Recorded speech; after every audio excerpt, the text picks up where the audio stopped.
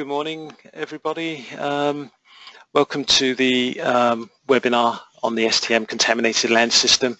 Hopefully you can all hear me. We're still waiting for a few people to join the webinar. It's not quite 11 o'clock yet, so we're just going to give people a few more minutes, hopefully, to join in, and we'll get started. I'll come back to you very shortly.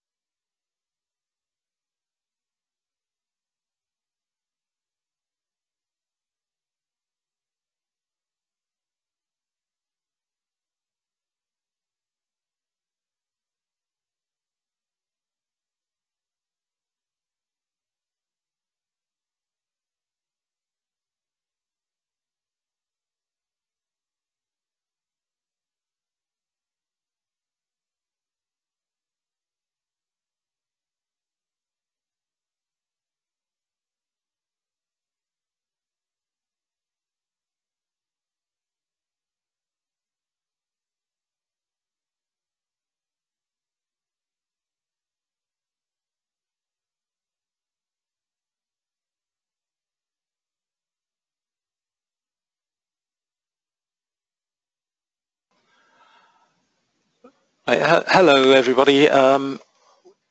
Welcome to the STM webinar on contaminated land data management. My name is Simon McConey. I am the director of STM Environmental. I'm an environmental engineer. My background is I started off my career working in local government as a pollution control officer with a special focus on contaminated land. Then I left local government to join consultancy and got involved in data management and GIS and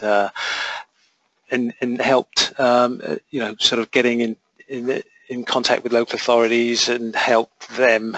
Quite a number of authorities now sort of move their contaminated land strategies forward using our software. So the subject of this seminar is contaminated land data management, risk assessment, mapping, analysis, and reporting. There's a lot of sort of areas to cover. We've only got an hour to go through it, so I'll just get started without any further ado. Introduction to an overview of the presentation. I've talked a little bit about who we are. I'll just go into that a little bit more and then go into an overview of the actual system and prioritization and report writing as well.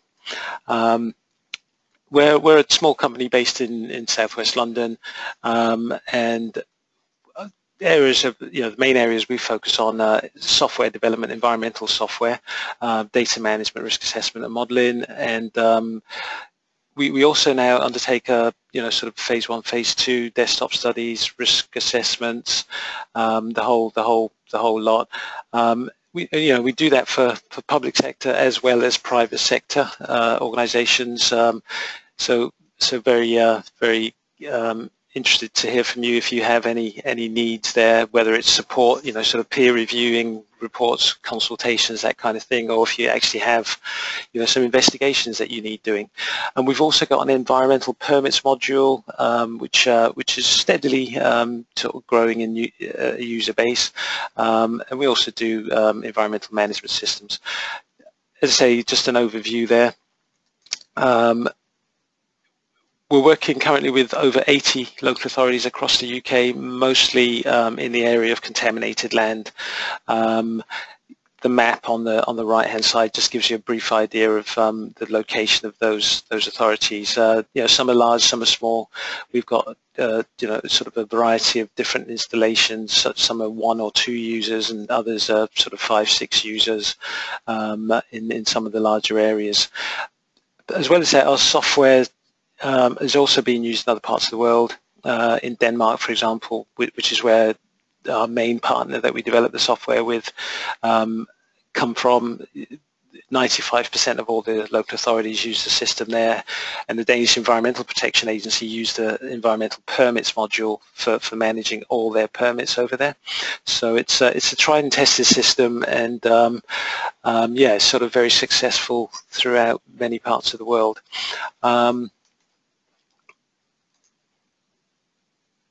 Why choose STM? We've got a proven track of working with local authorities. That's what we do. That's the core of our business. Basically, your success is our success. We've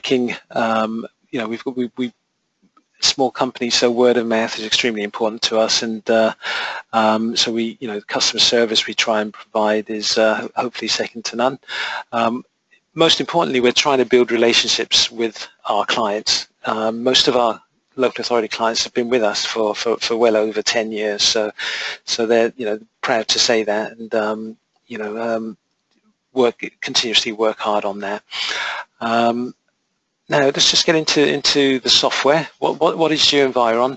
GeoEnviron is one of our sort of core parts of the STM Contaminated Land system. It's a environmental data management system, which essentially sort of manages all the information about your potential contaminated land sites. It's essentially a relational database, and but the unique thing about it is that it's been designed for environmental data. So for those of you who have a little bit of technical knowledge, it's an SQL, a Microsoft SQL Server database, and basically the interfaces are designed to manage information on contaminated land, environmental permits, private water supplies, and various other things. And our systems sort of integrate to a number of different GIS systems. So that's so very flexible in terms of the type of GIS you can integrate to. It's a client-server system, so rather than typical Access database or an Excel spreadsheet, if you're using Excel spreadsheets where you can only access that information and sort of write to that data on a single machine. This is a client-server system, so it can be set up on a server, and multiple users can edit and access information. We actually have in Denmark, Copenhagen Council have a 300 user license there, so that's the kind of scale that you can go up to. Most of the installations we have in the UK are sort of 1 to 5 users. Okay, so that's kind of introduction to the software. I'll come back to risk assessment a little bit later. So what we'll do, we'll just go into the actual software, and I'll start off and introduce you to the database. This webinar is kind of aimed primarily at those authorities that still haven't managed to really get a grip on their data in terms of contaminated land sites and prioritize their data.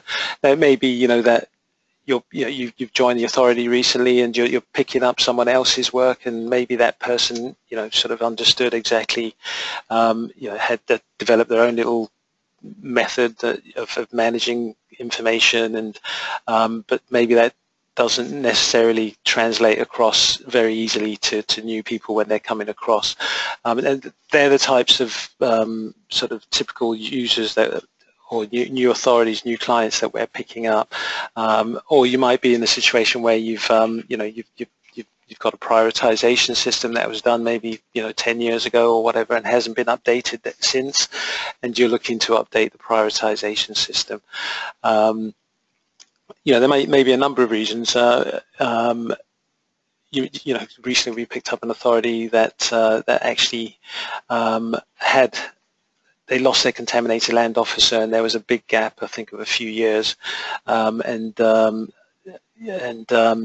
they actually have no data. They've got no information on contaminated land, and I don't know how they managed to survive sort of 3-4 years without any information in terms of planning consultations and things. But yeah, we're having to essentially build up their database for them of information and get them back on track. So I'm gonna this demo is going to be fairly sort of basic and not too involved, but hopefully just go through the basics of setting up a database and prioritizing your sites and being able to respond to consultations efficiently and effectively.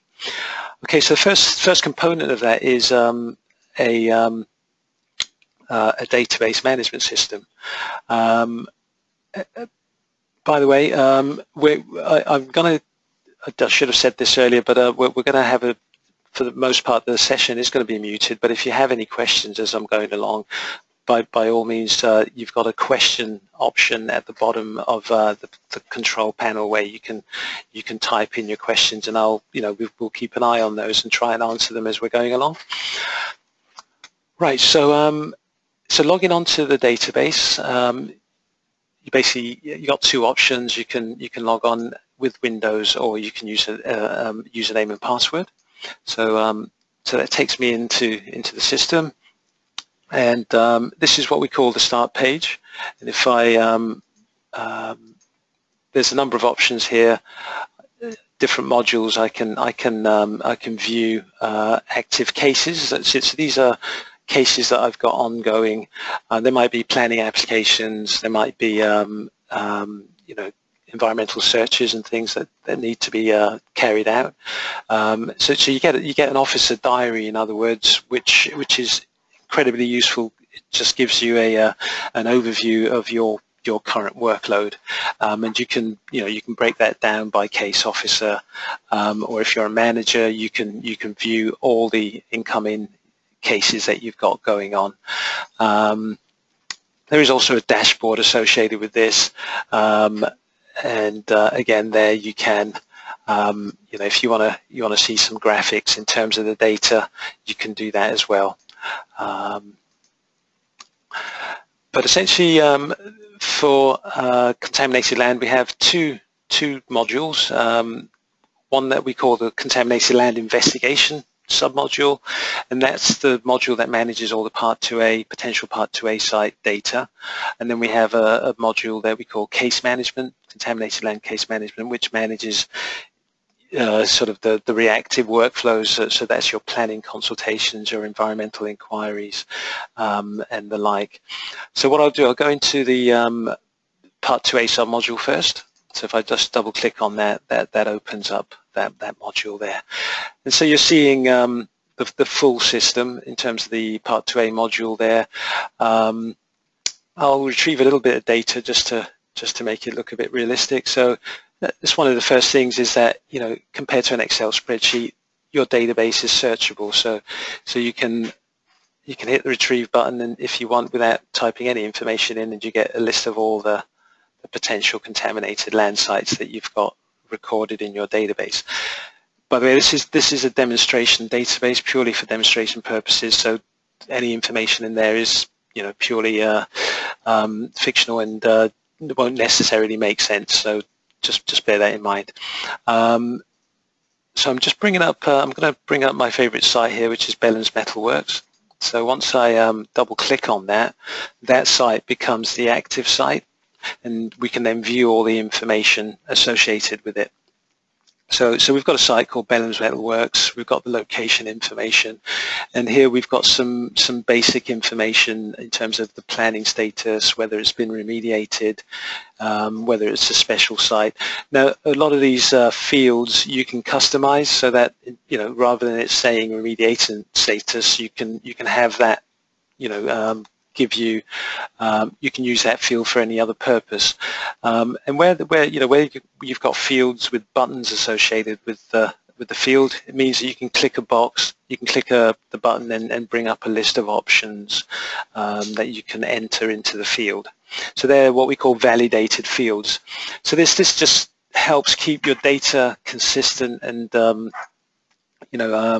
which means you can search on those fields consistently and efficiently. So if I wanted to find all the sites that had been remediated under planning, for example, I could just put that as my search criteria and hit retrieve, and we've got 2 records in this test database. Okay, so that's another benefit of having your data in a database and having it searchable. I'll just bring back my favorite site, which was Bellams. So here I'll do a search, and that brings up the record.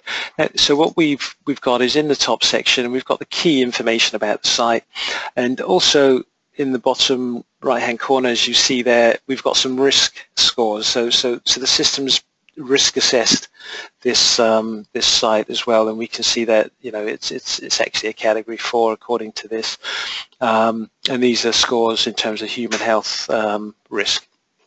And this 13 relates to the combined risk from of human health, ecology, surface water, and groundwater. I'll go into that in a little bit more detail later on. But what we'll see here as well is the history of the site. So we've got the site use history tab here, and we can see that this site has been an electroplating works from 1967 to 1978. But what we can see here is that we've got 3 pages of information here, so I can scroll down and I can see that actually it was also a garage filling station from 1950, and previous to that it was an asbestos manufacturing work, so pretty nasty site here. One of the nice things you can do with the system as well, built into the system, you've got the industry profiles, the former DOE, Department of Environment, wonderful industry profiles. We've scanned all of those in, and essentially you've got that information readily available as soon as you attach a profile to a site. And again, this is a code field, so it means you can click the button and you can assign any industry profile you want to the site. And typically what we try and do is, each and every site gets hopefully a DOE profile. If it doesn't fit into one of those profiles, then you can create custom profiles to suit your needs. Okay. As well as that, these will also, you can actually also link directly to the individual profile as well, if you actually want all the detailed information on that particular industrial use. Okay, so that's useful sort of data in the site history. The Part 2A module tries to kind of look at the whole life cycle of a site. So you have the site inspection. So when you go out and you do your inspections, your walkovers, the information that you gather can be stored into the system as well. And information on geology, made ground, if you've got abandoned materials and storage tanks on the site, all of that information can be captured and stored. So you're building up a picture of your site. You've got facilities for storing information such as desktop studies and remediation, site investigation reports. So all your document management can also be handled. So essentially it's just a link to a document which you can click on, and as I say, don't worry too much about the actual content here. This is just a demonstration, but you've got all your, as I say, you can link to as many documents as you want. There are no limits. So this tab is very useful for, as I say, just all the milestone events that occur on the site, and gives you one port of call for that type of information. The next 2 tabs are to do with the risk assessment. So we've got what we call the stage 1 risk and the stage 2 risk assessment. So there's 2 levels of risk assessments. Most people just stick with the 1 level, but there is a 2nd level if you want to go into that. And as I say, I'll come back to that a little bit later. If your site happens to be a waste disposal, you can record pretty much every sort of key bit of information about it. Protection zones, this just tells us a little bit about the potential receptors and is again a part of the risk prioritization system, which I'll come back to. Then we have a number of other tabs under the other references here where we can relate sites to each other. So if you happen to have 2 sites possibly owned by the same company or have some kind of relationship between them, you can link them to each other. And similarly, if you've got the survey module, which is a site investigation module, which allows you to basically store information on site investigations, and this would include things like sample data, sample analysis results, and borehole logs and various other things, which it's obviously quite a significant level of detail there, which not all the local authorities actually need, but that is available if that was something you were interested in. We've got document links. This is similar to what I showed you just a little bit earlier on the site events. What this is just basically a sort of document management system, and you can link as many documents to that, and simply linking a document is all that involves is navigating to your document. Let's see if I can find some example documents here somewhere. So navigating to your document there and attaching your document, and what happens is you get the path to the document in there, and you can then describe the document. So essentially, yeah, you're sort of linking all your information, your key information, to your records. So you have this one port of call when somebody rings up with an inquiry or whatever, and you need to you want to find out some information. Contacts, so if you happen to know who the relevant persons were, you can record that information, or if there's consultants associated with the site investigations, etc. Budgeting as well. A number of authorities have used the budgeting system to account for funding that they've received and for site investigations they've undertaken. So you've got the and that's transparency and I think accountability that DEFRA, when they had some funding available, were very keen on. You can use that for a number of other things as well. So if you're doing environmental searches and things like that as well, you can keep financial records there as well. Cost accounting. Number of authorities, that's quite important for them in terms of what cost accounting allows you to do is any time that you're spending on investigating sites or even planning consultations, etc. You can log that within the system, and it will keep a running total of the number of hours each officer's using, and if you then need to justify that back to management or to DEFRA or somebody, you can do that. So essentially, that's a very quick run through the system. Now, key thing obviously is this all obviously needs to link into GIS, and so what I'll do, I'll just bring up the GIS here, and as you'll see, that's already centered on the site that I was looking at. So that's one of the things that the system does, is it links automatically to GIS. So whenever you bring up a record in the database, so let's just let's say Abbotsbury there, close, you can see that zooms to that location in the map. So that saves you essentially having to, sort of try and find sites. The GIS automatically reacts to the database. Just to mention, in terms of GIS, as you saw in the PowerPoint earlier, we do cater for a number of different GISs. The idea is the same. When you bring up a record in the database, it automatically takes you to that site in the GIS. And similarly, if you're in the GIS and you're looking at a specific site and you want to bring up the information for that site in the database, you can click on the site record. It brings up some basic information in the GIS, but then if you want to go to the database, you just click on the button and then it gives you all the detailed information about the site there. You can do sort of buffer searches as well, and that will bring up the key bits of information. And if you want at this point, then you can bring up the information in the database.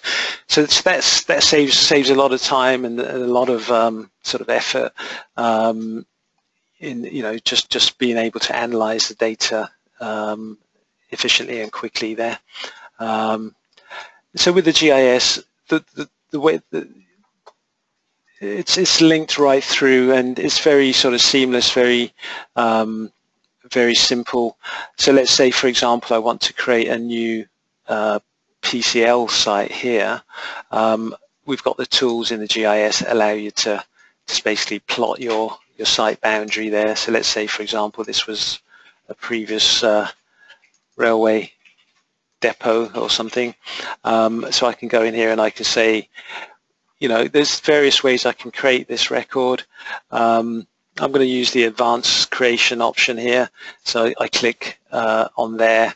So this gives me a kind of a mini database view. So I can go railway depot, put in the basic information I want to on that. So let's say let's just say land off Longford River. And if I want to fill out some information about risk assessment, this probably is probably a good time to go into this. So so we've got this site. If we happen to know this information while we're plotting the site, we can populate the risk assessment table. So this is former railway land. So let's just say, okay, this railway land. What's the current use of this site? The current use it's still railway land. So let's leave it as industrial. So that goes in there. At this point, if we know we've got maybe information on our groundwater receptors, whether it's in an SPZ or groundwater vulnerability layers and so on, we can populate the database with that information. So let's say it's in and out of protection, total catchment zone, for example. Do we have surface water? Yes, we have surface water actually just next to the site. So we'll say we've got surface water within 50 meters. Do we have any ecological protection zones in the area? Doesn't appear to be. So we'll say no ecological property receptors there. Okay, and that will update the database with information necessary to prioritize that site. If I wanted to arrange an inspection, a site walkover or something for this site, I could fill out these details here, but I'll leave that for now. And I hit OK on there. And so it's basically said, it's created the record in GeoEnviron. Do I want to see the record? Yes. Click the button, and there's the data in the database, and we've got all the information we entered. We've got the current use. We've got the historical or the potentially contaminative land use. We've got the information about the protection zones, as we call them, surface water, groundwater, and ecological receptors. So all of that information is sufficient to allow it to do a prioritization. So if we just go in, have a look at the stage 1 risk tab here. So what we see is essentially we've got a human health score, a groundwater score, and a surface water score, and these are the scores here. So essentially, if this is probably a good point at which to go into a bit more detail about the prioritization, and I'll just switch back over to my PowerPoint presentation here. Just to give you the background on this, that there is a methodology behind this. Now, what is risk assessment? Basically, it's just the basic process of assessing whether you've got an environmental hazard at the site, what receptors are likely to be affected by the hazard, and the chances that they will be affected. And then eventually the end game is that you need to assess what you need to do to minimize those chances. Okay, so that's what we're doing here, and essentially by putting in the potential contaminated land use into the system, we're assessing the presence of an environmental hazard. By putting in the information about the current use of the site, the protection zones, the ecological groundwater and surface water receptors, we're identifying the receptors, and the system's then calculating a risk score, which gives us an idea of the chances that the receptors are going to be affected by the hazard. And that's all in line with with Part 2A, which essentially talks about this significant pollutant linkage and contaminant receptor pathway. Just to clarify, though, we are really looking at tier 1 of the process here. So essentially risk screening. We're not going into doing any quantitative risk assessment. It's just tier 1 risk screening. This allows us to essentially look at a number of sites that we've got in our area and prioritize them, so we can then decide which sites we need to go forward into a tier 2 generic quantitative risk assessment. Okay, so that's very important. So the prioritization methodology, as I mentioned earlier, it's a 2-stage process. Although a lot of authorities are happy just to stick to the 1 stage. That does the trick. Essentially, stage 1 involves gathering as much information as you can about your sites, essentially doing desk studies on them. And as you saw, we essentially put in the hazards and the sensitivity and the receptors, and behind the scenes the system's allocating sensitivity scores to the information we're putting in. And based on that, it essentially just calculates a stage 1 risk score. So very simple algorithm, a profile hazard score times a receptor sensitivity score gives you the stage 1 risk score. So nice and easy, nice and transparent. And that gives us the stage 1 priority listing. Now, if we were lucky enough and DEFRA still had some funding, you would then look at that prioritization listing and decide which of those sites you need to get out and start doing investigations on. And that's where the stage 2 would come in. And essentially that gives you would then go out and do some site walkovers and limited sampling, that kind of thing, plug that information back into the system, and the system would then give you an action prioritization program. Okay, so that would actually, so your high risk sites from your stage 1, you subject them to walkovers and sampling, and based on the results of that, you'd have an action program for full intrusive investigations. Okay, so that's the idea behind it. I'll just skip these slides. It's just essentially to show you that, again, as I say earlier, there is a clear methodology behind it. With the stage 2, is looking through a lot of factors such as toxicity and mobility, and inhalation-related hazards. This little flowchart is just giving you an idea of how the stage 2 process looks at the exposure assessment and the pathways. So you have the source, at this point in the exposure assessment, we're looking at the individual contaminants and what kind of properties they have, whether they're volatile, non-volatile, where they're located in the soil horizon, and the sensitivity of the current land use as well. So all of these factors kind of combine together to give you either a medium, high, or low priority score for your site.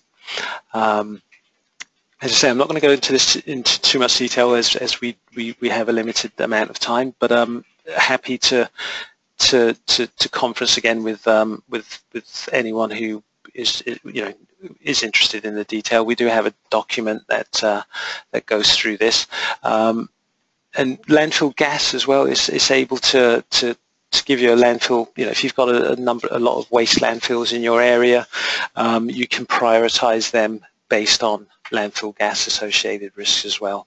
So there's a little methodology there as well for that. If you're interested in groundwater in your area particularly, again, sites can be prioritized specifically in terms of the groundwater receptor and surface waters as well. Okay, so I'll just come back to that. So essentially, that prioritization methodology has been implemented into GeoEnviron here, and as you saw, we entered in the hazard, which is the former use as railway land. And if I go into the back tables, what you'll see is railway land has some hazard scores associated with it. And so when we associate the profile with a site, those hazard scores get associated with the site as well.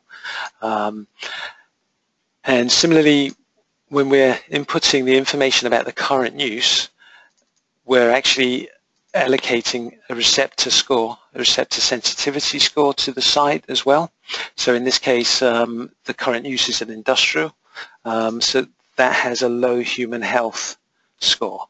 If we want to see what's a high human health score, that would be uses such as allotments or residential housing with gardens. They would be high scores. I'll just resort this table so you can see it in descending order of sensitivity.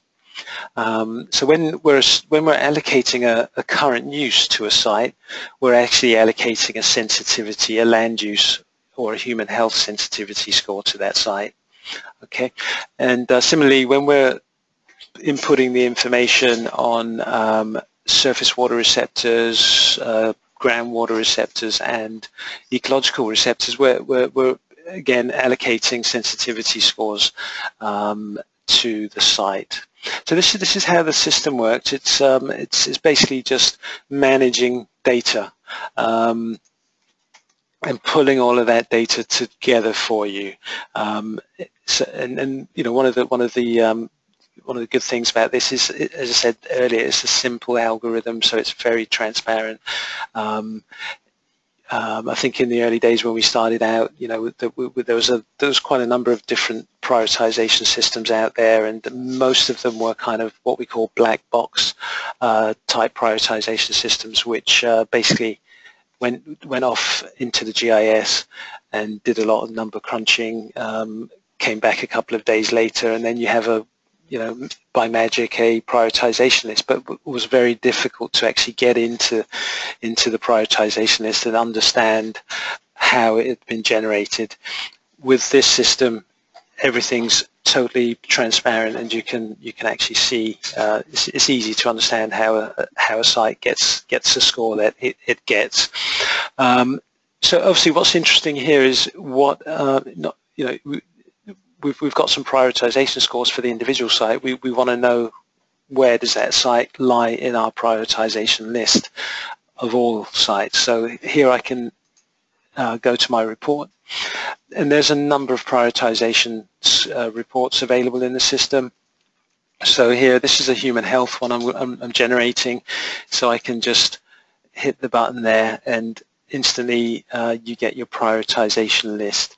Again, this is another key difference between our system and previous competition, in that when you generate the prioritization, it's pretty instantaneous, again, because it's in a database management system. So here we have, as you can see, engineering works with the residential housing with gardens, human health use on the site, gas works. So as you can see, not too many surprises in terms of what's at the top. If you want to go down to the bottom of the list, yeah, we've got some nasty chemical works and things, but they're not they're not necessarily on human health, on sensitive human health sites. If we look at this one, for example, yeah, we've got a chemical works, but it's actually on a human health residential housing with gardens. But the reason it's at the bottom is because we've got another factor score here. So it's been multiplied by 0.14. So let's go and have a look at that. So if I click on this little button here, it takes me to that site, and I can see the site in the map as well. But what's happened here is we have, under the other factors here, we've actually, there's been an intrusive site investigation, and it's been found not to be contaminated. And so those scores have essentially brought down the score for that entire site. Now the other factors, again, they're optional. That's optional information that you can put in. So you know, we've got a list of standard other factors. And this is all about keeping your prioritization up to date. I mentioned at the start of this webinar that I think the majority of authorities will be in a position where they'll have a prioritization which was done a number of years ago and hasn't been updated since. Now obviously a lot of sites have gone through planning, they've gone through, they've been investigated, and that information needs to be taken into account in the prioritization. And this is how we deal with that issue. So essentially, whenever you get a site investigated or remediated, you can go in and put that other factor information into the system, and that will automatically adjust the prioritization score.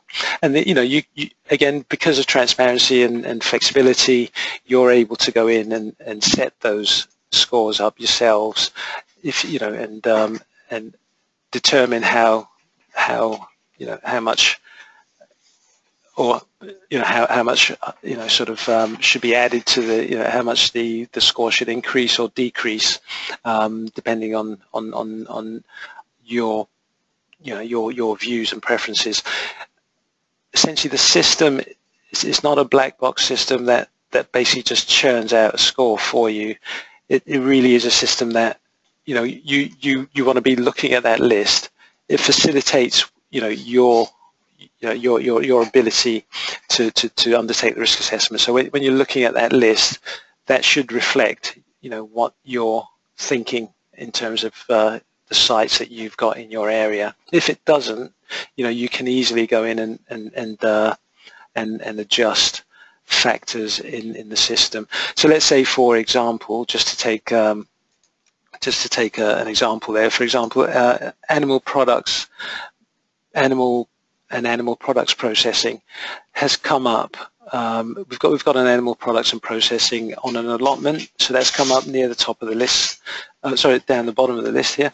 Let's say, for example, I wanted, well, that should probably go to the top of the list and maybe take an example that's near the top.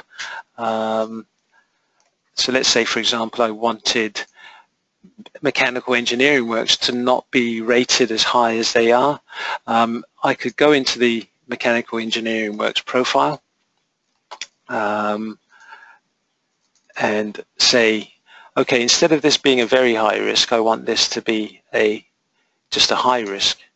And once I've done this in the base tables, that will automatically take effect, and all the sites that have that profile assigned to them will will be affected immediately.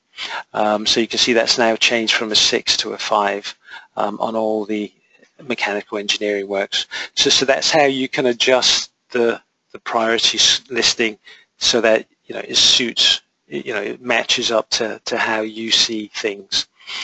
Okay. As I mentioned, there is a stage 2 to this as well, which goes into more detail. So once you've got your stage 1 prioritization set up, you can go into a stage 2, which looks at individual contaminants and sort of more explicitly considers groundwater, surface water, landfill gas risks. I won't go into that now because we haven't got the time. One other thing I wanted to show you was the reporting. The title of the webinar is called Contaminated Land Data Management, Risk Assessment and Reporting. What we've done as well over the years is created a reporting tool, because we realized that basically most contaminated land officers have a lot of data that they need to deal with, and a lot of that data is best sort of visualized and assessed in a GIS. So the MAPI or reporting report writer allows you to essentially create reports directly from your GIS. So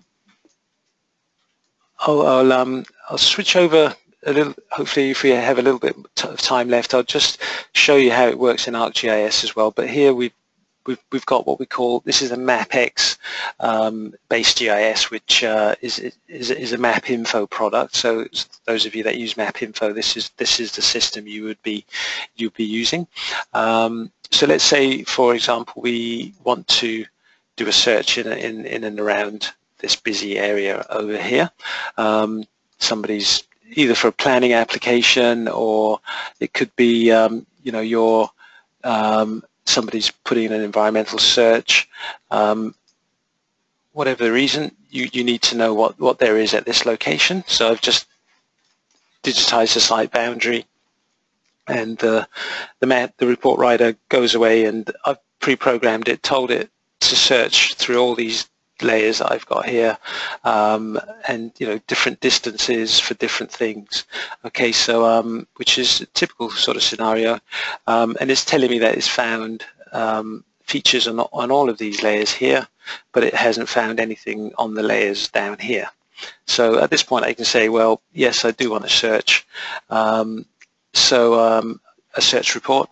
So here I can then, if I've got a template, if I'm using a template, let's say, for example, this is to do with a planning consultation, and I have a planning officer in my database. So this is going into GeoEnviron, pulling out information from the database in terms of contacts. So I've got the planning officer who's referred this case to me, and I can also go into the database if I want and get a list of all the addresses in the district, select the address that I'm interested in, and plug that into my report.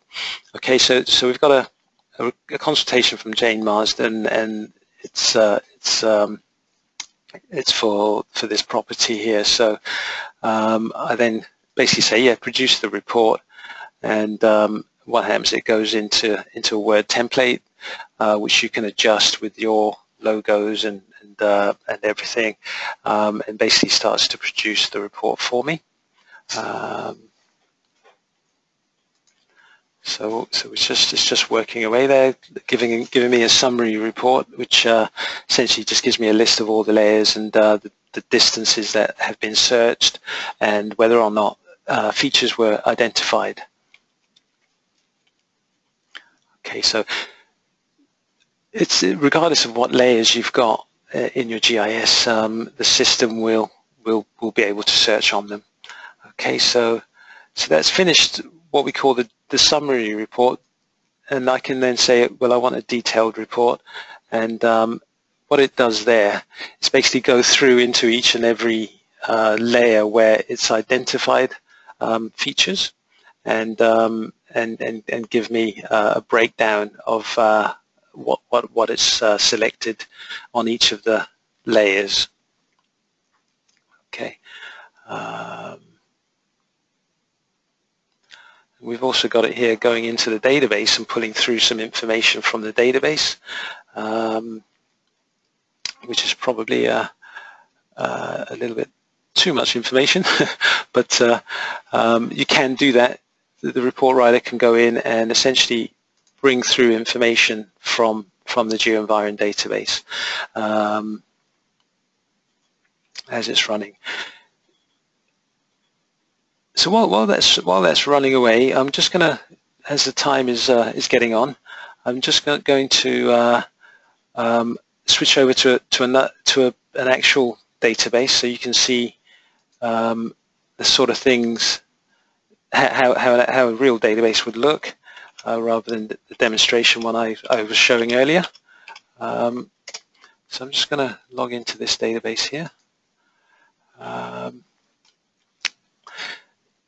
Although this data is old, it's out of date. It is an actual database that we've used for an authority, helping them with their contaminated land work.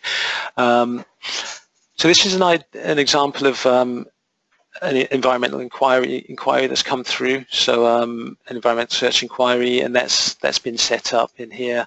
And sorry, that's just finished now. So there's the report. As you can see, quite a lengthy report with lots of information on it.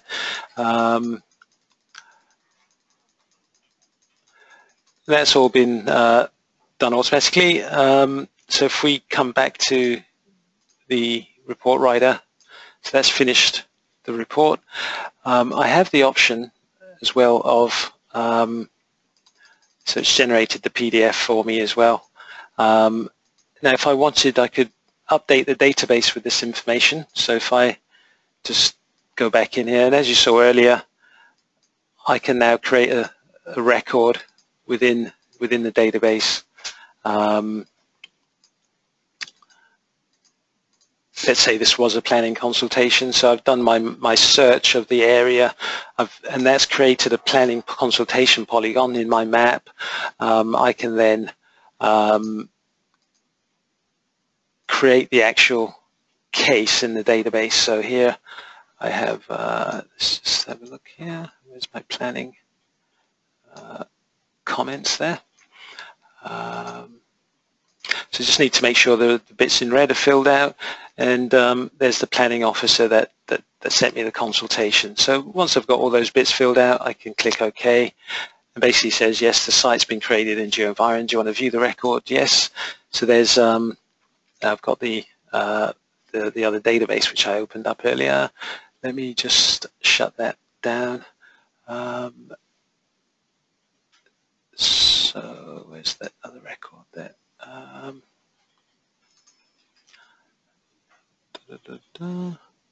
think this was a site here actually, so if I just click on that now and click look up there, so there we are. So we get the information there, and so essentially, yeah, you can run your searches and update the database at the same time.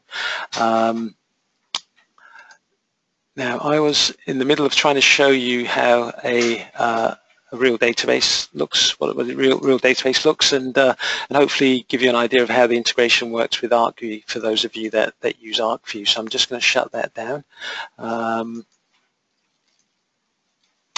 and open up this database again. So as I said, this is your officer diary that gives you a list of all the active cases that you've got ongoing, and here I've got the ArcView GIS open. Now,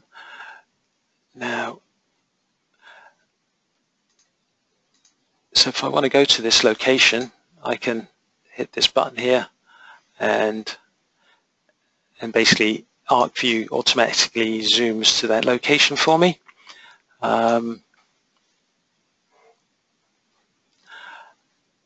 And if we zoom out a little bit here, what we should see is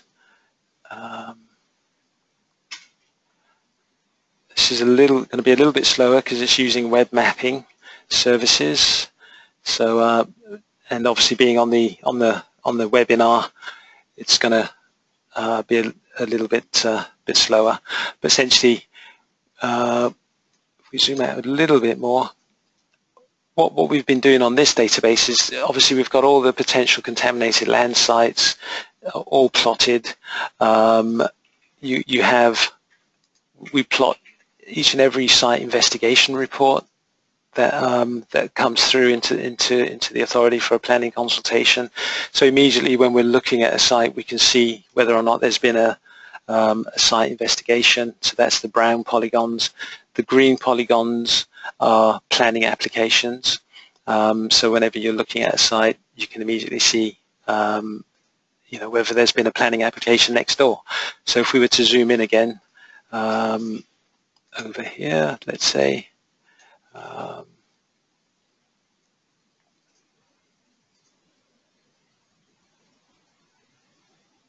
so here you can see there's been quite a number of planning apps. So if I want to, for example, look up one of these, I can just click on the button there, click GeoEnviron Lookup, and that brings up that information about that planning application.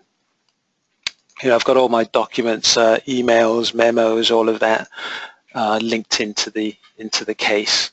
And similarly, if, there's been a site investigation here. Actually, I just need to switch over to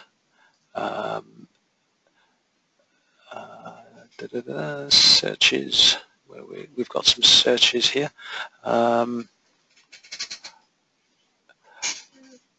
Let's say we've got a Part 2A site here. We want to bring that up. Click on that. And that tells us, well, we've got a cemetery and a graveyard at that location. What have we got here? Brewing and malting. So that's the sort of function, pretty much the same functionality you saw in the MapX version.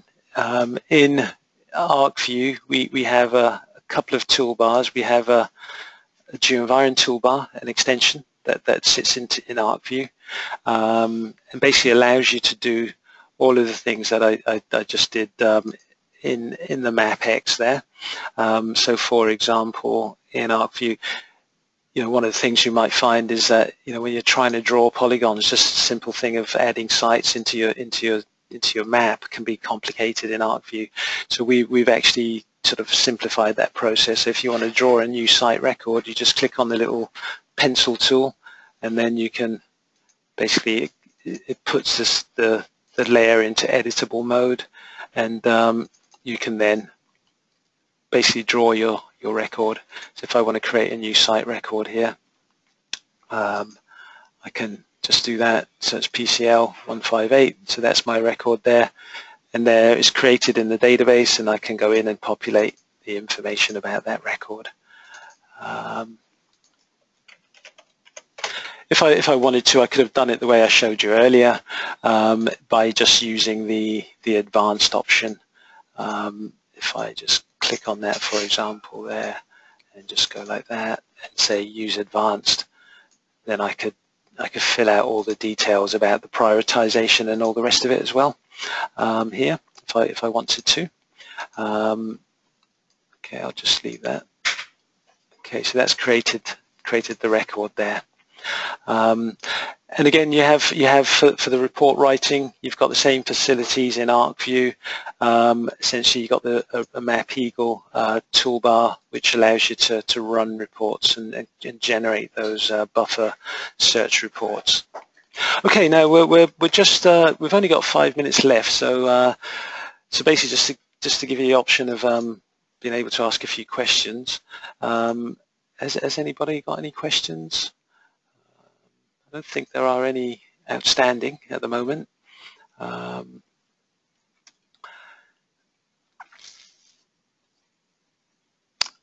Okay, I mean, please feel free to get in touch if you if you would like to get some more information about the software. Okay, I can see we've got a question come through. We already have many databases within ArcView, within ArcGIS. Could these be imported? Good question, thank you. One of the things we do as part of the setup process is we basically take all your information, bring it all together and import it into the system so that essentially it's ready for you to go. We recently just done a job for a district council, Selby District Council up in Yorkshire. They, over the years, as happens, you know, different officers had come into post, created their own sort of versions of information, and they had, you know, basically I think they had an Access database and 3 Excel spreadsheets, all referencing the same information, and of course that, you know, that's just going to create havoc when somebody wants to actually get some factual information about a location. So we put all that information together, and actually last week I was with them training them and delivered the system to them. So they're very happy. But yeah, so we can certainly, as part of the service that is standard, we take all your data, bring it into the system, populate it, get the system installed. We'll liaise with your IT department, get all of that sorted out, and then a 2-day training session, teach you how to use the system, and basically you're ready to go then. Okay. Actually, there's another question. Will you be providing a download of the webinar? Certainly can. Yes, I have recorded the webinar, so we'll send you all a link to have a look at it. Great. Any other questions there? As I say, please feel free to get in touch if you have any specific questions that come to mind after the webinar, or indeed if you would be interested in, you know, having a closer look. You know, we're happy to come down to your offices and you know spend a couple of hours with you and go through the nitty-gritty, have a look at your data, see what needs to be done to it. Okay. Thanks very much for attending. It's been a pleasure, and yeah, look forward to hearing from some of you soon. Thank you.